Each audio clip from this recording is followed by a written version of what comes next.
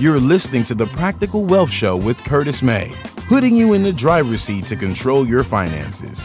Let's start the Practical Wealth Talk about alternatives to Wall Street.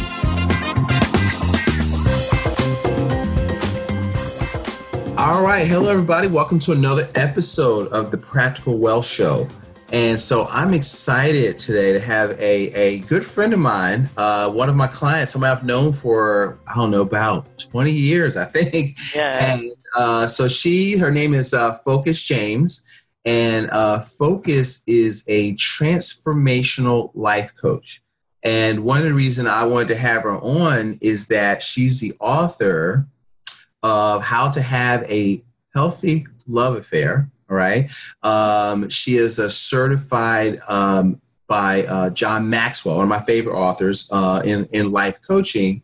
And, one of the things as we talk about the show, as we talk about, you're saying, what does that have to do with practical wealth? Well, in life, you have to have balance, right? And so there's 4 areas of balance, Mm-hmm. And so you got to have financial independence, physical fitness, Mm-hmm. mental stability, and spiritual fulfillment, right? So you have to have healthy relationships. You've got to have healthy relationships with your loved ones, with your family, and you kind of got to bring out balance in your life. So one of the reasons I want to bring Focus on is to I want to have a conversation about that, because wealth is not just about money, okay? Yeah.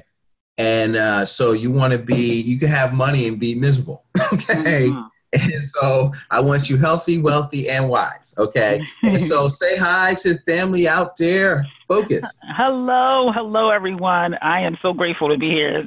Thanks for having me. And I concur with everything you said. I can stop right here, right now. You did it all. That was perfect summarization. No. That's the intro. So, and I swear I learned some of that from you. So I don't know. Thank you. And so that's exciting. So Focus, tell them a little bit about your background, what got you, into this area. And then I want you to tell them, how you help people. Let's talk about that. Absolutely. Well, at 18, I got married as a Christian, trying not to sin, but I created 10 more problems getting married at 18, right? Definitely did not know myself, definitely did not know how to pick somebody for the next 50 years to partner up with and evolve. So that marriage quickly crashed and burned in about 2.5 years. Took us about 2.5 years to then separate and ended up in divorce. Definitely good people, good guy, absolutely loved God and wanted to have a wholesome marriage. We simply wasn't a match, and neither of us were fortified to have the kind of communication you need to have a lifelong partner. So that's a lot of where my passion came from, because I believe that who you are and the way you can communicate is directly related to every area of your life. And it just kind of manifests based off of your level of ability to communicate in that area is probably right around the success level you're going to have. So that's where my passion came in, to learn how to effectively communicate and create win-win situations in relationships. Mm-hmm. Okay. And so you I know, and so we might as well share this with them. How did you get because Focus is kind of, how did you get the tagline of Focus? Absolutely. So I was performing at an event at Temple University. There's a couple hundred people there when I was a college student. And the name of the poem was actually Deeper, Deeper. And one of the members of the audience yelled out, "Okay, Focus." And given how huge Temple is, several people started calling me Focus as a result. And as a result of them calling me Focus, I then next year on the radio show, I named myself Focus and said focused on relationships. So that was the title of that radio show. And now at that point, 30,000 people hearing me do a radio show. So everybody started calling me Focus, and it stuck. And a couple decades later, it's on all kind of, government licenses and everything. So I LLC'd it and created the Focus of Love. Mm-hmm. Okay. All right. So how do I, so talk to us about, so I want to talk about two things. First of all, let's talk about having when you say have a healthy love affair, is that a process? It is definitely a process. Yes, thanks for asking. And pretty much I was selling the value, and I'm selling the value of being able to have everything inside of your the love that you have. We all know what that yummy love affair is. That yummy love affair is you don't stroke checks, you don't pick up kids and go grocery shopping. It's just passion and fun and dodging, right? There's really no real responsibility in the wrong love affair. So I just wanted to put a twist on that. What about a healthy love affair? Actually, it was given to me for a keynote I was doing by a founder, Diva Girls, amazing organization, and she thought that would be a great title for a book for me when I was coming to the event to speak to about 200 women there. And I just ran with it. Yeah. So the purpose of that book is to really allow people to see how can you have the love of your life right there in your home. We see all of those, taglines, Instagram, Facebook, all social media talking about having the love of your life. So the question that gets answered inside of that book is how to actually do that. What's the process that you can still have butterflies years later when the person is, opening the door, to the house and you know that they're about to come? How do you still get excited? And that's what I want to generate, how to transform love in the world where you can have that fire lit, in the 10th anniversary, 30th anniversary. Okay. So do you have any tip or two of what people are doing wrong that they can keep that love flame burning? Yeah, well, I think yeah, I think one of the tips is what you do. The number one reason most relationships don't work is finances. The number two is actually cheating. So people kind of rather that you cheat on them than be broke. That's what it kind of translates to. Okay. And I just say that jokingly. But seriously, I think people really need to take a look at finance. If it's that deep that a lot of people getting divorced over finance, you got to educate yourself. We can't keep flipping coins and playing Russian roulette. I mean, I have to give you a shout out in this moment. I mean, you really set me up when I sat down with you and told you what I was up to and was trying to do. You set me up in a way that I was able to be home with my mom for the last 3 months of her life and help take care of her along with my brothers. I would not have been able to do that had I not gotten the educational pieces that you gave me to feel free. I did not want to be, sitting at work, decide and pay my mortgage or take care of my mom, Right. So right. Thank you.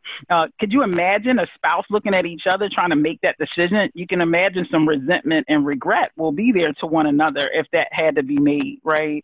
Not being prepared. So life events will challenge you and challenge your relationship. And most of the time, the answer is money. If you had enough money, it would answer that problem. So it's really important to get that financial education. So that's one of my tips. The other is you got to know yourself and feed yourself, meaning fill yourself up so that you can give to your significant other and children, because you can't, drag from the reservoir of resentment and one more thing to do. If you're not filled up, you won't be able to give to them. So that's probably just in the time that we have, the top two things: give to yourself, fill yourself up, love yourself, and educate yourself about money so that you can do what you want to do and not what you have to do. Yeah. I mean, you have to have, I think freedom so you're not stressed out. I think one of the things that, and I know we've talked about this, people have to be, they don't use this term anymore, equally yoked. Mm-hmm. Oh, yes. You know what I mean? And yes. I think that because, just from a financial standpoint, if you don't, that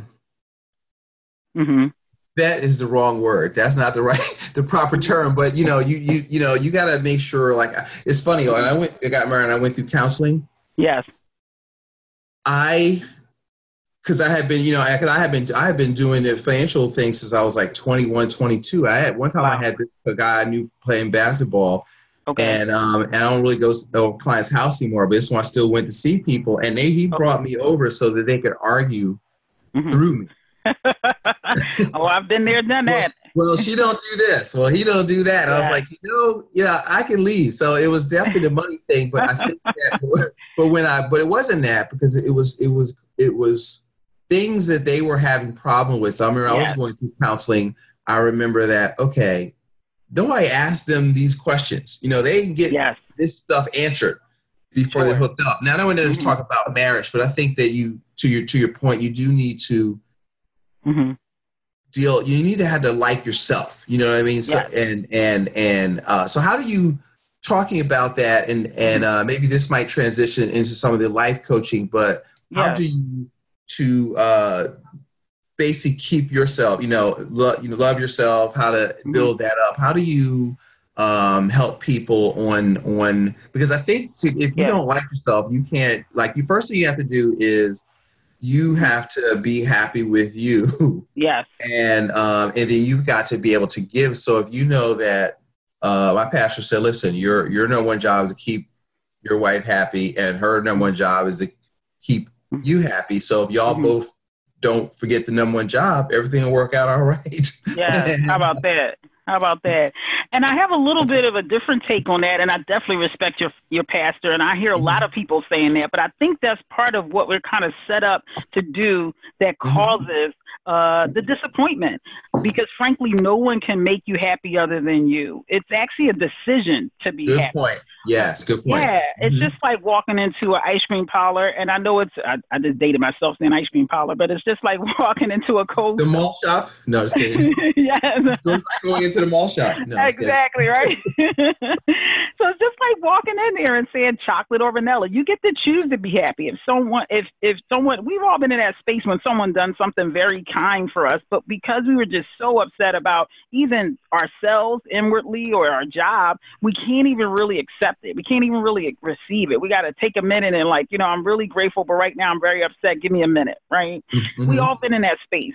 So getting the fact that the other person really can't make me happy takes the pressure off of that other person. That's the first thing. But also it gives me empowerment that I get to say. That's a good point. Get to say, right? So I get to choose to be happy in any and every situation, in every moment. We can look around the world, between the rich and famous, between the successful to the most failed people. Everyone has a story in their moment in their life where they chose to forgive or let go and still be joyous. Nelson Mandela, a couple decades in jail, and then came out and just was radical. Right? And he was able to overcome. So can we forgive? Can we let go? Can we still love in the moment? Absolutely. It's a choice. It doesn't mean you have to dismiss any of your feelings you have in that moment. But what I don't want to leave people to believe is that it is your spouse's responsibility to make you happy, because it's just not. What I think the responsibility is that I get to pick how my life goes, and I'm the author, and then I get to be happy, and I get to partner with someone in that voyage, that journey, and we get to help manifest each other to the highest level of being, which is a different level of responsibility, because we get to mirror off of each other. We get to help each other grow, which I think is a more effective way of looking at it, because I'm not going to say everything that's going to make you happy or do, because guess what? I'm over here learning who I am in the process. Right. It's just not possible for me to always make you happy. Such a good point. Because happiness is a choice. It is. And so there's no situation that happens is either good or bad. It's all on how you choose to react to it. And you can, what is your stimulus response? As we talk about prosperity economics, and a couple weeks ago I went over think from a prosperous mindset. You have to start with gratitude. Are you grateful? Are you, what's good about this? So you've got to choose to look for the good in stuff, in people. Yes. And see the good in people. That's a good point. I agree. Yes. And one of the things I had to learn is there's a difference between reacting and responding. Reacting is emotional. It's in the moment. It's just based off of something the other person did or circumstances, right? Which can have you just in a whirlwind.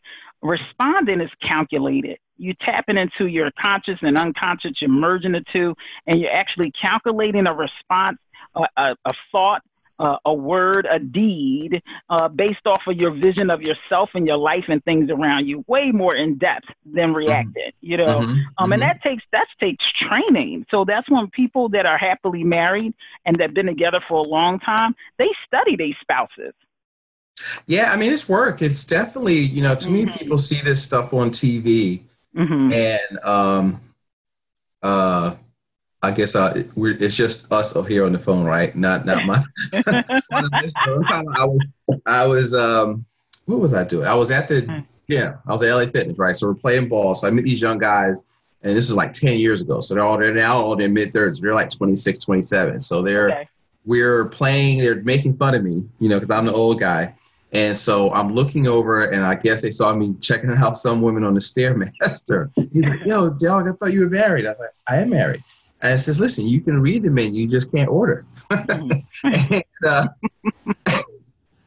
so, I mean, I'm still human, but I said, listen, you know, and so now I break something down. I said, listen, you've got to, you know, you have to decide that you want to be married. Somehow we went there. I don't know how that started. I said, listen, I said, I love my wife, but I don't like her all the time. But that's, you know, but you don't, it doesn't matter, you know, so where are you trying to go as a couple? What is the vision of that you're trying to create together as a life? And you got to focus on the big picture, and you've got to work at that. So it's like, oh, I feel I love this person. Oh, I'm tired. Oh, we changed. Well, no, you have to work at that. And so too many people don't get that. And they watch all this TV stuff and all this, you know, white hot, you rip your clothes off stuff. And it's deeper than that. Yes, and, I agree 1,000%. You know, so I don't know we went there, but, you know. Yeah, well, where you win is perfect. And I think that's also one of those fallacies that we fell out of love. Well, you could just fall back in. Right. Yeah, it's really that simple. It's a process either way, you know. And when I get that challenging words and people begin to say that to me where I'm talking to couples, I'm like, well, you know, what it took to fall out, you can fall back in. And then I begin to just peel back and ask the question, when did you notice? And what was happening?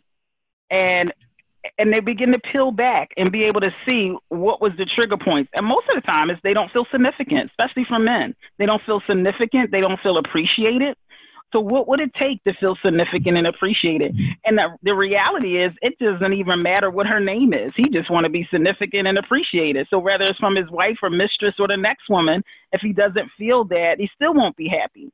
So then that goes back to being able to generate yourself happy with or without them, and being able to get that from that significant other as well, how to get that, how to ask for it. Because some people just don't know what they don't know either. So are you willing to train, if you will? And when I say train, not like a dog, right? Because you hear some of those women, I train him, I'm keeping him. Right. I don't think it's that way either. But to be able to communicate and get that dance on where, you know, as the years come, you're doing a tango with each other because you know how to flow and excite each other. You can study each other and see what each other needs, the highs and the flows of relationships. And I think that's what's missing a lot in relationships, Curtis, if I can say that, is actually really studying each other. Why? Because most of us are in some kind of social media constantly, even across the dinner table, right? We're not really spending the time to study one another so that we make sure each other is flowing. And beautifully said what you said, speaking to towards the vision. What's the vision? Because if the vision was the marriage, it's already doomed. You have to have something beyond that, because after the big party and the beautiful napkins, that's just a wedding day. Right. They focus on getting married and that event. I said, it's not about getting married. It's about being married. You got it. Spending $50,000, and I know people spent that and they separated 12 months later. I want my gift back, Curtis. Right. I want my gift back. It's like I looked in the catalog, I went to the store, got a wrap. Right. I didn't even pay it off the credit card yet. You know, exactly. So tell me about. Let's transform. You know, it's funny because we can just talk about. You know, I have other opinions other than money. I have a lot of opinions about life. I hear you. Yeah. But let's talk about your latest endeavor, which was I know you just got back from the Maxwell certification. Yes. So how can you and will you help people with that, and tell me what's going on with that? And then don't forget, we're going to talk about your event that you have coming up for those of y'all that are local to this to Philly area. Absolutely, yeah. So the book signing, October the 14th from 3 to 6. That's amazing. Go onto my website, thefocusoflove.com, to get more information about that. I'm also looking for 10 panelists. Well, I had 4. We're going to have 10 people on the panel that we're going to be doing questions to about relationships. It's like a talk show kind of a setting. At that last hour, we'll be recording my first TV show. So I'm so excited about that. All right. So if you want to be a panelist, you can set up an appointment and tell me what questions you would want to ask and how Focus fix my life. Yeah, I love that. And so that's going to be fun. That's going to be amazing. My goal is that people meet their spouses there, right? They might be on their second and third date about time we get there. Because when you get there, you get to get on the Focus of Love book signing page. So we'll be talking about relationships there. So my goal is that we strengthen, marriages and people really transform inside of love. So that's the whole game we're playing with around that book signing. So it's beyond just the book. And actually, my vision for that got enlarged by the John C. Maxwell event. It's the International Maxwell Certification. So who was present? Almost 3,000 people from 160 countries. It was every time we sat down on a meal, you sit at a different table, and it was like the United Nations every time you sat down. People were from different parts of the world, everybody telling their story and their background. And I really got that, there's nothing impossible. First of all, everything is possible. But what I also got for me as a transformational life coach inside of love, everybody wants it. Everybody needs it. No matter how much money they made, what side of the world they come from. Love is love. And we want all significance in someone to go home to, if you will, or to embrace. And of course, there's some people that, not interested in actual relationship as far as intimacy, but they want the depth of the relationship with their parents, with their business partners, with their children, with the people that matter to them. So being able to connect on a deep, intimate level, it just resonates with every human being, no matter what background that you had. So it just fortified me as a transformational life coach. And my mission, I woke up 2012, and my mission was, I woke up saying the focus of love. And really got that my focus was to transform love in the world. So for me, it was everything. The biggest nugget I got, I upgraded my event by going to a VIP event on that Sunday where we got to ask John C. Maxwell 3 questions, a small group of us, if you will. And I got to ask him about how he gets names for his books and his trainings and so forth, because I had How to Have a Healthy Love Affair. And basically he said, Focus, if you got to explain it, then you need to say it a different way. I love that. And at his age, well, he was always wise with like a couple sentence nugget too, right, Curtis? He can drop a nugget in just a couple of sentences. He's well read. The man wrote over 100 books. He's one of the top global leadership people of the world. But he also said, which gave me a lasting impression, was, it's not how fast, it's how far. It's not how fast, it's how far. And he said that a couple of times, which he said it, like that was part of his mission for that 5 days, 12-hour sessions. He said that a couple of times. To really get people, you have to slow down to speed up, right? So you may achieve a certain place, but what's the depth of the achievement? And that just really resonated inside of me. So I definitely want to help as many people as possible, but I want to get roots into each person that I help. So when it's time for us to depart as a relationship coach and a coachee, that this person stands bright and they're ready to fly and they're in their purpose and they got clarity, and then they can multiply. So that's what I got out of that, because it's amazing. They're only about 7 years old inside of this new project of him having life coaches across the world. And he's at 20,000 life coaches across the world in 160 countries. So that was stupendous for me. That was life-changing. Wow. Okay. So who's if somebody's listening to this, yes, what is going on in their world that they need to reach out to a life coach? What how do they know, hey, look, I'm ambitious, I got stuff going on, but I need focus. Why do I know? Explain that. Thanks for asking. I appreciate that, Curtis. Well, the first clue is, we know successful people leave clues. And the last I heard, Oprah has 4 life coaches. Okay. So that's called a clue right there. So if you don't have one, that's called a clue, right. Because she was not able to manifest herself by herself. And that was also the other thing John C. Maxwell said. He said, you are only as good as your team. Which he said that a couple of times. And I thought, wow, he's really hitting that home, because you cannot succeed by yourself. It's not possible. Why? Because you can't see the picture you can't see the picture when you're in the frame, right? Mm-hmm. So you have to step out of the picture. You have to be on the other side of the frame to actually be able to see it. So that's what a life coach represents. That's what I would represent. I'll be able to allow you to see the blind spot that you would not be able to see otherwise. So inside of your conversation, my goal is to ask you the questions to have your aha moments that you would not otherwise have, because you would not ask yourself the question because you wouldn't know the question to ask. I know that sounds I know that sounds confusing, but we don't know what we don't know.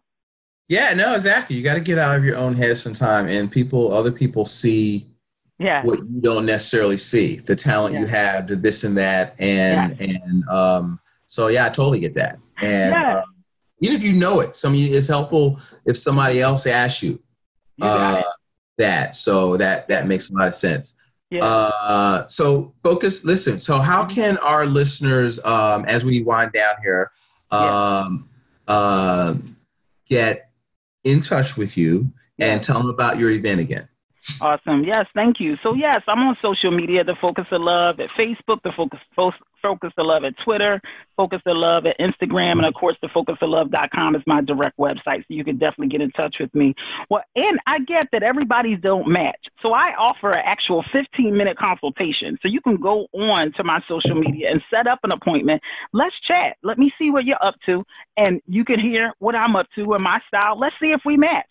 My goal is to be able to peer into your life from the story that you tell, and I'll be able to see the greatness within you. My goal is to help you see the greatness within you, and let's get all of the darkest spots that's in your brain that's stopping you from seeing that greatness out of the way, so you can be who you desire to be, that you can reach out to your Dharma, so that you can die like somebody like Aretha Franklin, who has, geez Louise, the amount of songs she sung, the places she's been, the people she saw, she'll be forever remembered. You might not have that biggest goal, but whatever goal, whatever nugget you have, we want to manifest that, because the richest place in the world is the cemetery. That's where so many dreams have died, and thoughts and inventions have never been manifested. And I want anyone that can hear my voice right now, I want you to live to your highest being.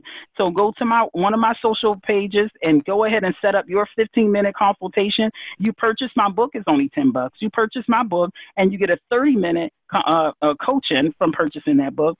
And you can meet me on October the 14th. October the 14th will be right up here in Philadelphia at the New Covenant Church. Beautiful, huge campus. So free parking. You'll drive in. We'll have plenty of people letting you know where to go. And when you come in, it's going to be a chat and chew. We're going to have people all around writing your questions, your concerns down and put them in the basket. The next hour, we're going to actually then do the book signing, where I sign your book for you and you get a Focus of Love t-shirt.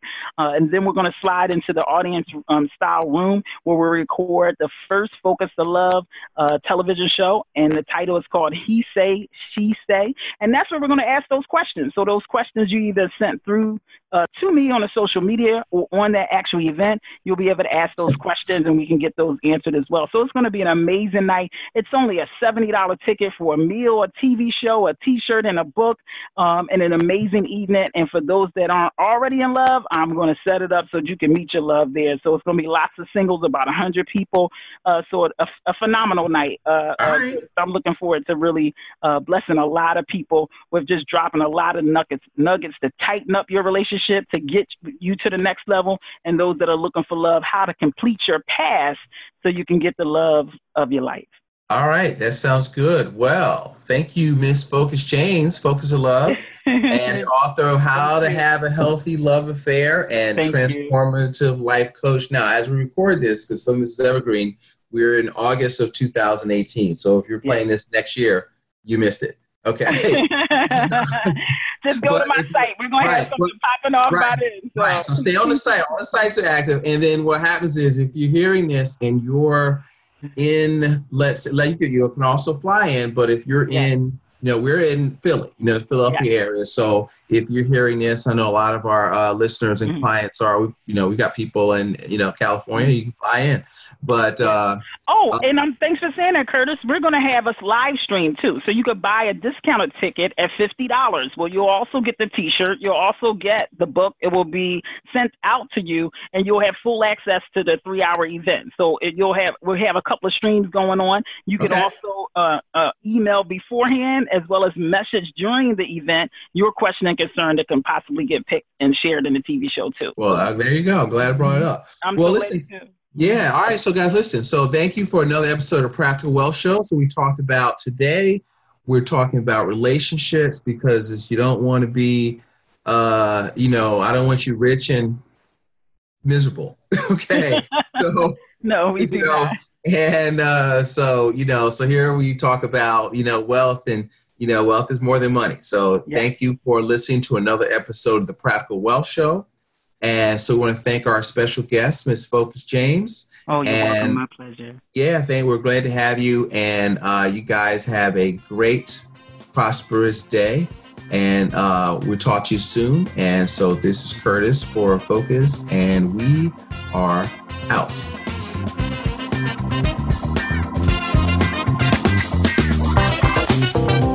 Thanks for listening to Practical Wealth. To access the show notes and resources, go to practicalwealthshow.com. To get your questions on the show, go to practicalwealthshow.com.